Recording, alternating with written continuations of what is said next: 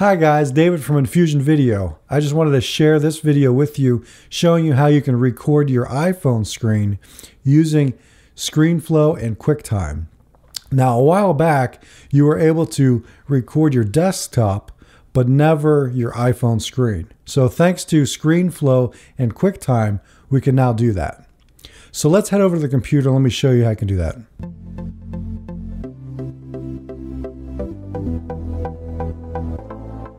Okay, we're over here on our desktop. So first we're going to want to plug in our iPhone.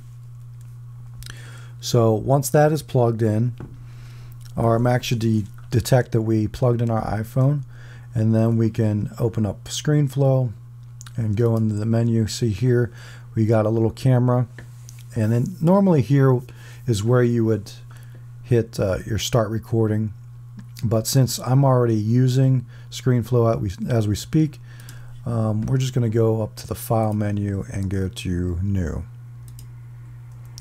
So you have the same pop-up, and you have all these different selections you can pick from. So I can record my desktop from my iMac, and then right here, make sure you have that selected, record screen from, and then select your iPhone. So, I mean, this is going to work the same if you have an iPad, but right now I'm using my iPhone, so I have that selected, and then you just hit record, and make sure you have selected a microphone.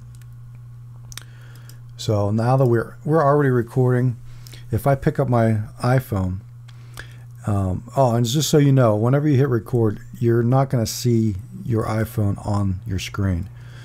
You're just gonna use your iPhone like normal, and then after it's done recording, then you go back in, you'll see that the screen capture software actually pulled your iPhone. So we can just go through, I'm just scrolling through my phone just like normal, and you can see that on the screen right now. And if we wanted to show somebody how to use Snapchat, we can just open up any application like we would normally do, and then I can just swipe through Snapchat showing them how I want to use it or how to use Snapchat.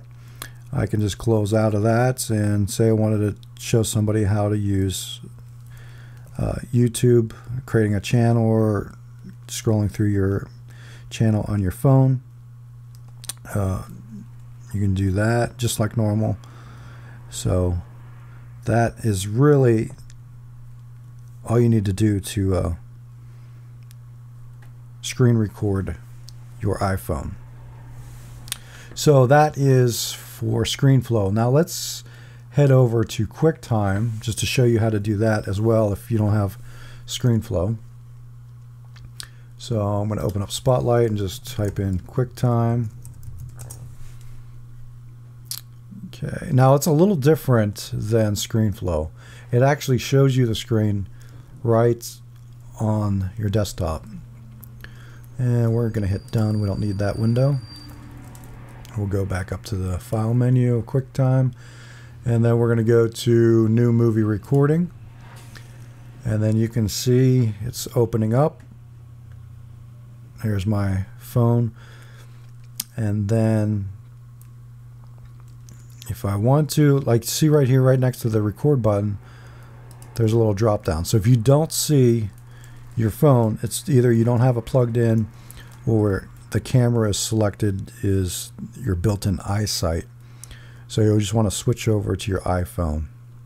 Once that's ready and you've picked your microphone, then you can just go ahead and hit record. It'll start recording, and then just like before on ScreenFlow, I can just swipe through my phone, but I'm seeing it in real time on my desktop.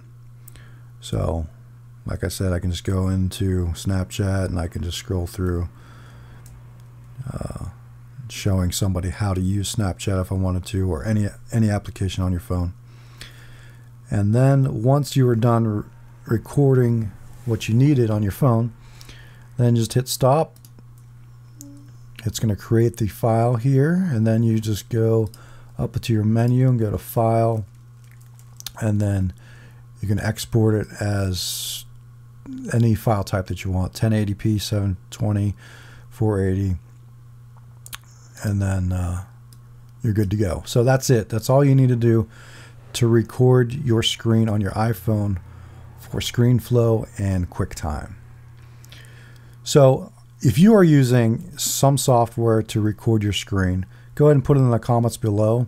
And also, if anybody has any questions, please leave them in the comments below and I'll try to answer them as soon as possible. And we will see you guys in the next one.